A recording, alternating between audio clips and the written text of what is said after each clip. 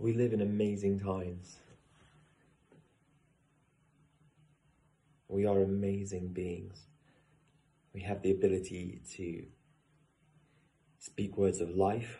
We have the ability to speak words of hate. We have the ability to edify. We have the ability to pull down.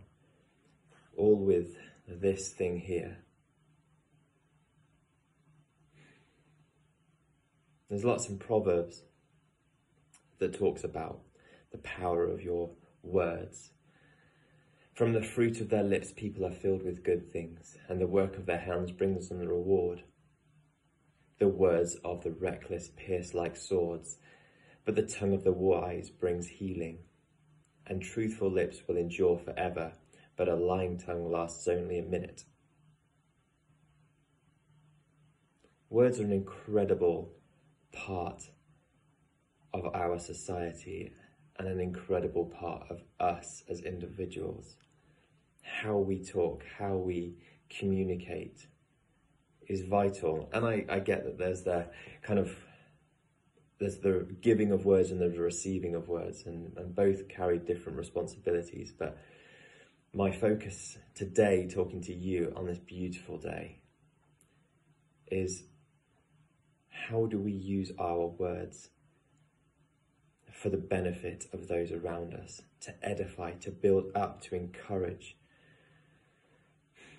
not to tear down, not to destroy, not to disparage.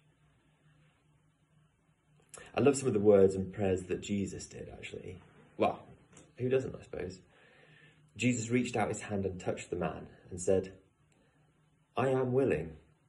What an awesome prayer. I'm willing. Be clean. 5 words.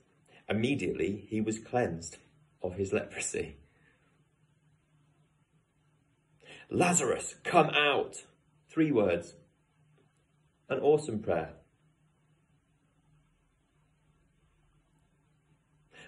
But I want you to know that the Son of Man has authority on earth to forgive sins.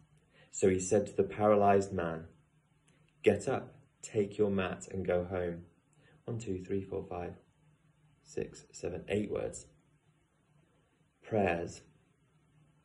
Prayers are full of words sometimes. But Jesus often withdrew to lonely places to pray. Maybe I'm confusing 2 things here, but our words are mightily powerful.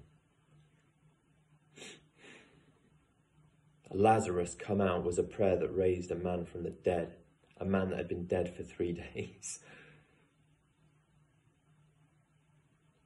We have the ability to speak life because the Holy Spirit resides in us. We need to choose our words carefully. We need to be able to edify and encourage and build up each other. The words of the reckless pierce like a sword.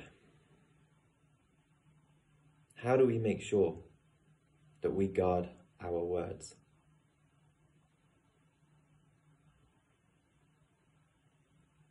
It's by withdrawing often to pray. It's by letting the Holy Spirit in. And so I encourage you today, as I break my knee on the desk, that you have the ability to close your eyes and rest in the space that the Holy Spirit occupies. You do not have to strive for it. You just have to acknowledge it and ask that your words bring life and education and edification.